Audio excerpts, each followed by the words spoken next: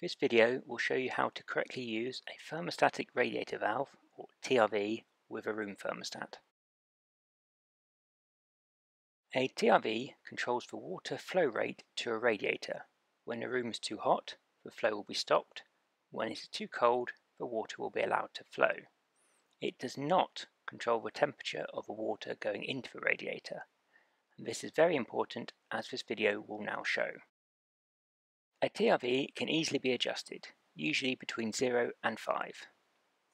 When it is at its coldest setting, the radiator will not heat up at all, and when it is at its highest setting, the radiator will get hot.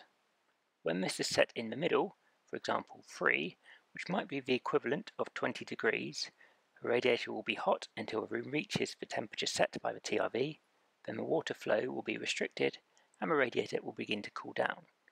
This helps to maintain the temperature for your room.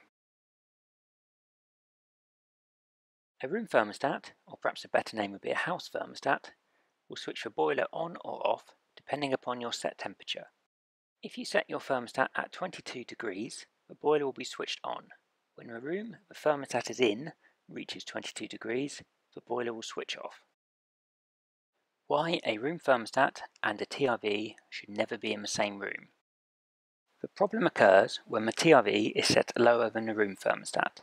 If the TRV is set to 3, which in our example is around 20 degrees, and the room thermostat is set to 22 degrees, then the room will only ever reach 20 degrees.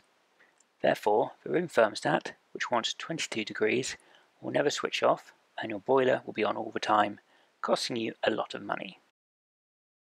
This problem is clearly shown in the highlighted area on our heating graph.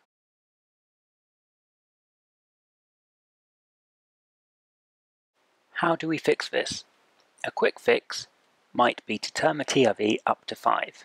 This is fine if nobody ever changes the TRV. Is that likely to happen? Probably not. A far better approach is to simply remove the TRV from the radiator. This is easily done by unscrewing the collar at the bottom of the TRV.